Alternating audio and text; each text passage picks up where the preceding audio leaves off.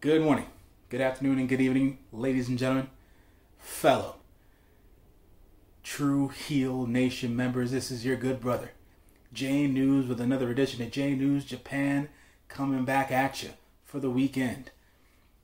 We've got stuff going on from Friday, November 13th, the New Japan Showdown tour for the New Japan in the USA, field of roster guys here in the US. And then also the first show for the Best of Super Juniors and World Tag League that happened earlier today on November 15th. We'll start with the New Japan Strong, New Japan Showdown show that aired on Friday, November 13th, 2020 at 10 p.m. Eastern Standard Time on NewJapanWorld.com and Fight TV. First match of the night was a tag match between All Heart, Blake Christian, and ACH versus Adrian Quest and Alex Zane. Bit of news on Alex Zane, if it hasn't been reported already, via the other shows. It seems that Alex Zane is wrapping up his independent dates. Rumor has it that Alex Zane has signed with the WWE. Not necessarily sure if he's just going to be 205 Live or NXT bound, but we will see. Hopefully, good things, bright future for Alex Zane. On to this match, 7 minutes and 12 seconds. I would want to see Kevin Kelly talked it up during the match. I want to see Alex Zane and Blake Christian go one-on-one before they stop airing any of Alex Zane's matches on New Japan World. It seems like those guys can get really, really crazy and really, really nuts one-on-one. So I would just like to see a spot fest between the two of them. To be quite honest, solid match between all four competitors.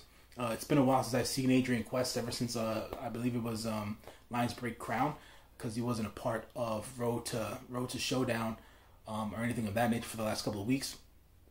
So good to see him. He dyed his hair, now he's blonde.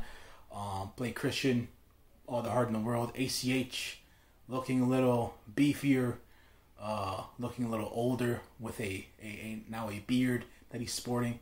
The reason as to why I'm even describing this is so that people don't get too surprised when they see them in the Super J Cup in the next coming weeks. On December 12th, that show will air on Fight TV and New Japan World. Quick tag match. The victors were Alex Zane and Adrian Quest. Alex Zane did the victory roll on Blake Christian. A real surprise there to Blake Christian, as he had the shock face at the end of the match. Second match of the night, we had Fred Rosser versus Filthy Tom Lawler. 11 minutes and 13 seconds of pure, raw, unadulterated, beat-down wrestling. This is what I expected out of this match. This is what I've been wanting to see from Tom Lawler. This was a little bit of for me, from my experience of watching Fred Rosser over the years, aka Darren Young, this was new for me to see him have this more physical, hard-hitting, brawling kind of a style. To the extent of physical violence that I saw him here in this match.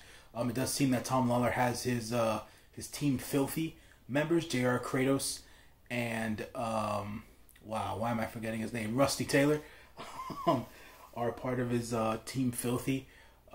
He was mentioned during last week's airing of New Japan Strong that he was in the crowd watching their tag match. So it seems that Team Filthy, Tom Lawler, Rusty Taylor, and JR Kratos are going to be making their presence felt on New Japan Strong. Solid slobber knocker fest match here. Tom Lawler hasn't been back since his first appearance on New Japan Strong. So I kind of predicted that he was going to win this match over Fred Rosser, being that Fred Rosser's already had a lot of TV time on New Japan Strong in the last month and a half. So Tom Lawler did win this match due to referee stoppage on a submission, which Fred Rosser could not get out of. Fred Rosser got his ass handed to him, but so did Tom Lawler. But Tom Lawler did do more damage to Fred Rosser and his left arm throughout the match than anything else. Third match of the night, another tag match. It was a 6-man tag match. We had Carl Fredericks, Brody King, and entering Juice Robinson on New Japan Strong versus members of the Bullet Club, Chase Owens, Tonga Loa, and Jay White. 9 minutes, 51 seconds of, I don't necessarily even know what to call this. It was just your standard New Japan 6-man. There wasn't anything that blew me out of the water here. Everybody looked decent. Nobody looked bad. Juice Robinson hit Pulp Friction on Chase Owens, because we all know when there's a tag match, Chase Owens eats the pin. So that's the way that match went. The only thing I do have to mention here, Juice Robinson and Carl Fredericks looked good together. Brody King looked like the odd man out in their particular pairing. And Brody didn't really do much until the spot where him and Tonga Loa got in there, and that was brief, to be quite honest. Tonga Loa was, I think, a little bit more enthused, more energetic in this match, because it seemed like he was more into it, and you can tell by his body language and the way he was moving in the ring. So that was a plus in difference to what's been going on the last couple of times he's been on New Japan Strong. So that's a plus. Jay White's Jay White. He's always on game, and Chase Owens is Chase Owens. He's always on game too, depending if he gets the win or if it's eating the pin during a tag match. Fourth match of the night, it was PJ Black versus Tama Tonga. Something happened during this match. Either it was an accident or it wasn't. I think PJ Black accidentally cut Tama Tonga on his right shoulder. It was an abrasion, to say the least. It wasn't anything that I thought that happened on purpose. But I think Tama Tonga called up and hit PJ Black with the receipt, and he busted his nose for that, I guess. Because, man, PJ Black looked ugly. And the majority of the rest of the match after that happened, after Tama Tonga either cut PJ Black on the nose or he busted his nose with whatever the maneuver was, PJ Black was bloody all across his face. The camera angle was so far out and not in his usual placing, as it is in New Japan Pro, or New Japan Strong, should I say, I'm sorry, that they did not want to focus on PJ Black's face and the blood that was pouring onto its face. 10 minutes, 38 seconds. This is probably the most solid one-on-one match PJ Black has had on New Japan Strong, regardless of the injury or not. But by the end of the match, it seemed like both of them were square. No real heat, no real tension from the looks of it. Tama Tonga won the match with a gun stun to better cement his singles run on New Japan Strong. So that was the end of New Japan Strong. Next week, we will be having the main event match for New Japan Strong. Is going to be David Finlay versus Kenta for the rights certificate of the IWGP US Heavyweight Championship belt. So they're going to be fighting over that briefcase in next week's main event, and then probably some more tag matches, some more random thrown together tag matches. On to the main show. We have the Best of Super Juniors 27 tournament and the World Tag League. Brief bit of news before we enter into the Best of Super Junior side of things. Yuya Uemura, the Young Lion, is going to be a part of the Best of Super Juniors 27 tournament. He will be taking the place of Yoshinobu Kanemaru, who is currently out with a knee injury. So he gets the chance here to show out, prove himself, and he's no longer going to have Young Lion matches. These are matches with guys who are no longer in the black tights and the black boots. So we'll see what Uemura has got for us to see. Here we go. Match number 1, World Tag League 2020 Best of the Super Junior 27 tournament, live today, Sunday, November 15th, 2020. Live from the Aichi Prefectural Gymnasium. 2,558 in attendance. That place looked packed, by the way, guys. I can't tell you offhand what the percentage of folks or percentage of fans that were in the arena, but it did look like a packed show.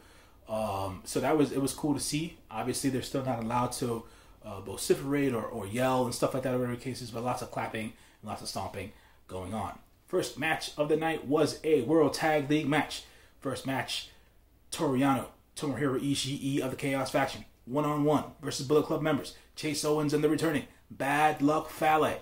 Bad Luck Fale hasn't been on TV since before the pandemic.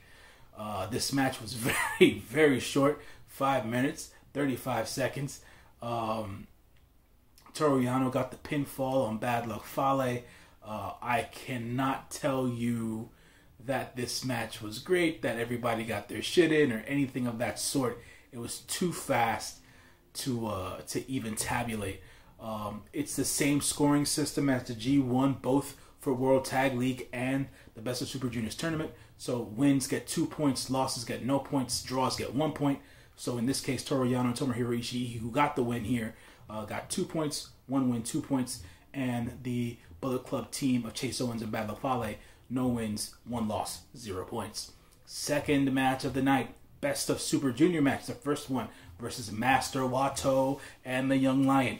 Yuya Uemura in this one. Yuya Uemura came out with what I like to say, he came out with his hair on fire. The main man entered the ring, ran into the ring. Master Wato had his entrance, dropped the ring jacket, bell rung. Uemura was all over Master Wato. As a matter of fact, Yuya Uemura dominated this match. Yuya Uemura should have won this match from bell to bell. But at the end of it all, because Master Wato is the more veteran wrestler, he hit the TTD at the end of the match to escape with a win. So Master Wato, 1 win, no losses, 2 points. Yuya Uemura, 0 wins, 1 loss, 0 points. Now, I'm going to say this and not go off onto a very long tangent. I understand the position of Yuya Uemura in this tournament for the Best of Super Juniors at this very point in time. I figure that he is probably going to take the majority of the losses, being that he's the Young Lion. I feel as a rite of passage or good booking for this young man, this young wrestler. He's got nowhere to go. He can't go to another country to excursion. He's been more, in my eyes, as a fan, right? Because I'm not backstage, I'm not one of management, but in my eyes, he's more than proven himself in the ring. He's more than ready to be out of the black trunks and the black boots.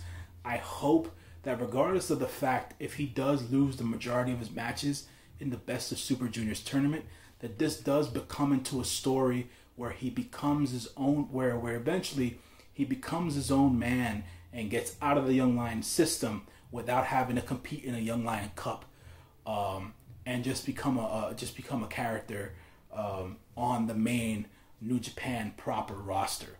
That is my hope from this tournament for Yuya Uemura, being that he was the one that was entered into the tournament and it wasn't Gabriel Kidd in this sense.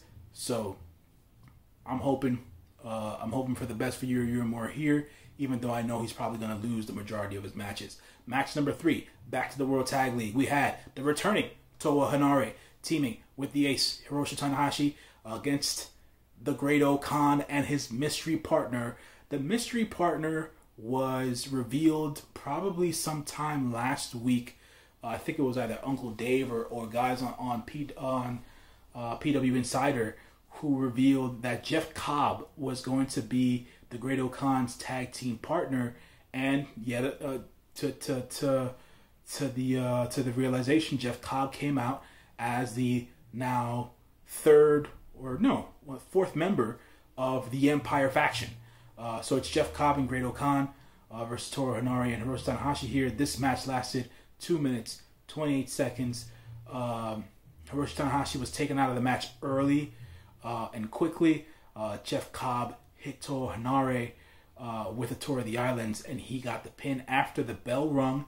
I want to say this: they are going to be playing up another Hiroshi Tanahashi knee injury because the Great Okan decided to put on some sort of a knee bar submission after the match was over and after the bell rung. To go back to the first match as well. No, not the first match. I think it was the next match, if I'm not mistaken. No, it was the first match. Bad Luck Fale and Chase Owens beat the crap out of Toru Yano after the match was over as well. So I'm not too sure I'm not that I'm not too sure. Toru Yano seems to be going into the rest of the tournament, the World Tag League tournament, with an injury storyline, and as well is Hiroshi Tanahashi. Fourth match of the night, another Best of Super Junior match. The returning Robbie Eagles went one-on-one with Douki of Suzuki-gun, and Robbie Eagles does side with the Chaos faction. Decent match, 10 minutes, 35 seconds. Robbie Eagles won with the Ron Miller special submission maneuver at the end of it all. And it was a good back and forth between Robbie Eagles and Douki. There was no, I want to say there was no real dominance between either wrestler. Even though I feel like Robbie Eagles had the upper hand during the majority of the match, but it wasn't anything that was super dominant or overbearing in any sense. So I wanted to lay that there. So we have 1 win, 0 losses, 2 points for Robbie Eagles here. 0 wins, 1 loss, 0 points for Douki in that realm. And also with the World Tag League match, we have 0 wins, 1 loss for the team of Hanari and Tanahashi, and 1 win, 0 losses for the Empire team of Jeff Cobb and Great Khan. So, fifth match of the night, back to World Tag League action. We had Yoshihashi and Hiroki Goto of Chaos, that tag team, versus the actual IWGP Heavyweight Tag Team Champions, the Dangerous Tekkers, Zack Sabre Jr. and Tai Chi. 10 minutes, 29 seconds. What can I say about this match? It was your typical match between these four. They've been going at it for the last 2.5 months. And any sort of a variation, if it's just 4 of them or if it's 6 of them or whatever have you. But Yoshihashi wanted more gold. He will ultimately wants a shot at those tag team straps to get more gold on him. Unfortunately, this match did not do them any favors. The Chaos Faction lost here. The Chaos Faction lost. Sunset flip by Zack Sabre Jr. onto Yoshihashi to get the pin by surprise.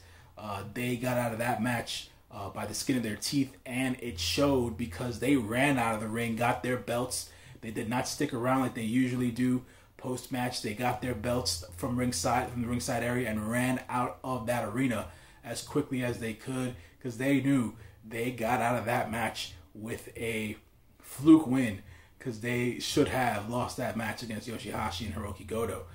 Sixth match of the night, Best of Super Junior match. That's coming up. 0 points for the losing team, Yoshihashi and Goto. 1 win, 2 points for Zack Sabre Jr. and Tai Chi. Show versus Bushi. So we had Chaos versus Los Ingobernables de Japón. 10 minutes, 20 seconds. Show's always doing his thing, man. But, first match back in, I want to say, one-on-one competition in a while.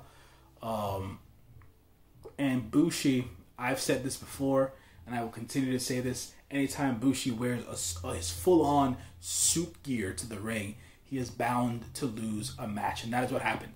After 10 minutes and 20 seconds, Sho hit the shock arrow finisher. 1 win, 2 points for Sho. 0 wins, 1 loss, 0 points for Bushi. As that was the culmination of that match. Solid match between the two. Good back and forth. But, I didn't have any predictions on this one, so I don't necessarily know where it's going to go.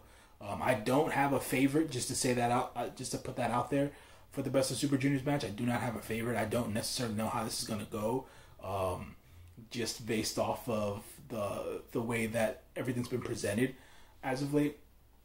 So, we'll watch show to show and see what happens. 7th match of the night, another World Tag League match. We had the pairing of Sanada and Shingo Takagi of Los Ingobernables de Japón versus Yujiro Takahashi and Evil of the Bullet Club. 12 minutes, 20 seconds. This is when booking doesn't make sense, right? You just had Sanada beat Evil in the G1 tournament, 1-on-1. And due to the fact that this is a multi-man match, it's a tag team match, Yujiro Takahashi was able to get the attention of the referee, or pull the referee by his shirt. Evil gets the low blow on Sanada, was able to spin Sanada around and hit him with Everything is Evil, the STO, to get the pin. Dirty finish here because of the low blow, obviously. Sonata and Shingo Takagi lose this match. 0 wins, 1 loss, 0 points for Los Cinco Bernabes de Japón. 1 win, 0 losses, 2 points for the members of the Bullet Club. I'm throwing my hands up at this one. I don't know. Solid match here. Best of Super Juniors match. We had Taguchi versus El Desperado of Suzuki-gun. 12 minutes, 35 seconds. The veteran, Taguchi, and El Desperado went back and forth for the majority of this match. Usual Taguchi tactics with his comedy, his brand of comedy, using the funky weapon at all costs, but showing the arsenal of offense that he also has. El Desperado doing his usual heel shit to try to get across and win his matches. But at the end of it all, the tenured veteran Ryusuke Taguchi got the win. 2 points for Taguchi, 0 points, 1 loss for El Desperado in the Best of Super Juniors match. The World Tag League match was next. We had the returning World Tag League champs David Finlay, Juice Robinson, Finn Juice versus the G.O.D. The what can I say? The OGs of the Bullet Club, Tonga Loa and Tama Tonga.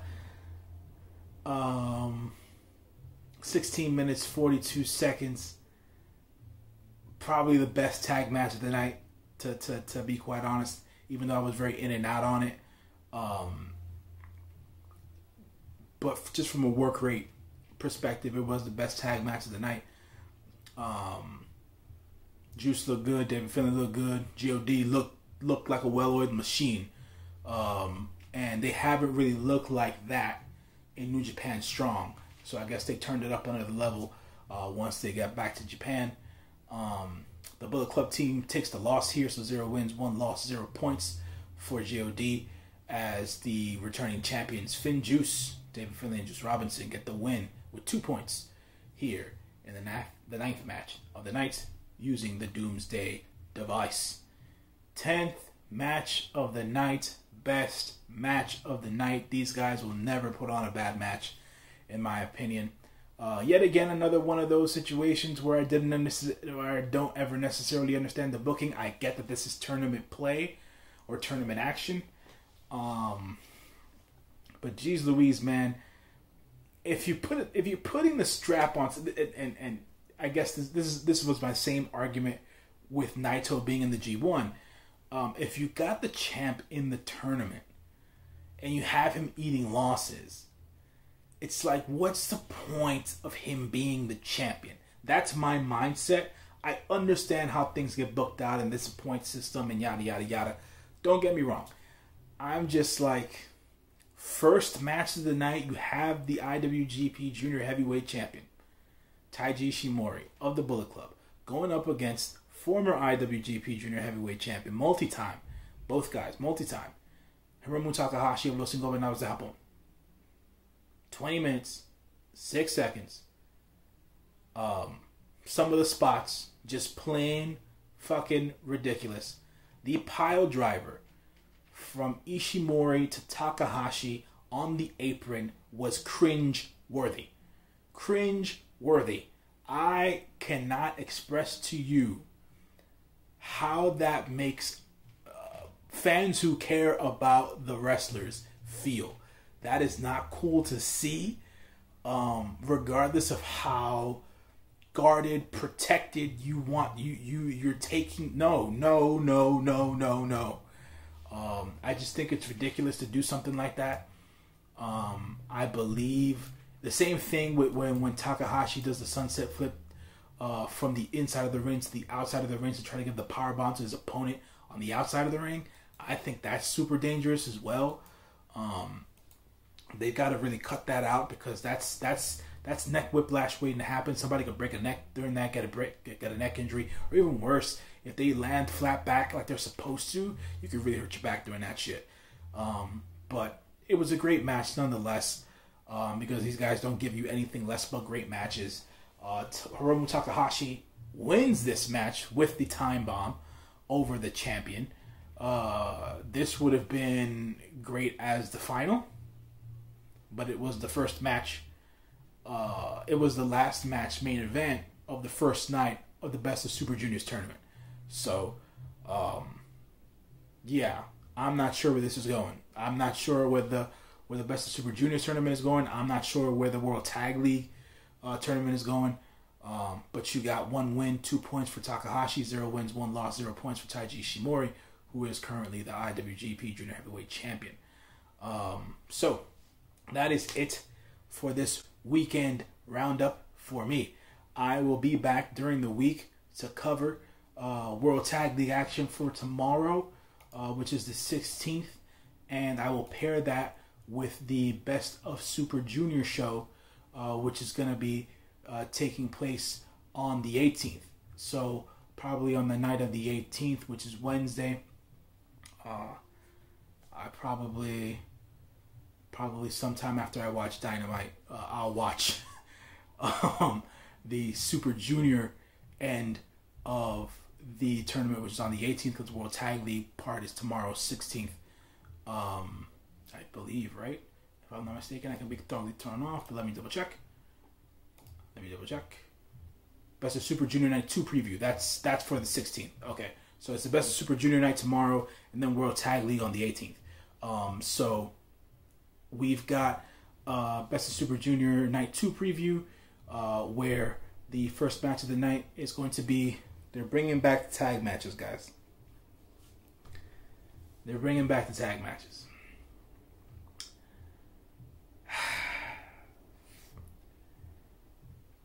Anyways, so we've got Satoshi Kojima and Hanma going up against Yuji Nagata and Gabriel Kidd. And then we walk into Super Junior action. We have Yuya Uemura versus Bushi. We have Master Wato versus Robbie Eagles. We have Sho versus Doki. We have Taguchi versus Ishimori. And then the main event will be the Ticking Time Bomb, Hiromu Takahashi versus El Desperado. That is going to be Best of Super Juniors Night 2, which will take place at Kurikan Hall tomorrow night, November 16th, 2020. And then the World Tag League show is going to take place on November 18th. And I'll pair those together to pair all those shows, the Night 2s, the Night 3s, the Night 4s, etc., to go on and not overload you guys with too much content. So as always, folks, as I like to tell y'all, please like, share, comment, and subscribe to the True Heel Heat YouTube channel. Be good to one another. Take care of yourselves and stay safe out there. Remain wrestling fans, folks. This has been your good brother Jay News. I'll be back sometime this week. I'll see y'all there. Till then, I'm about this. Peace.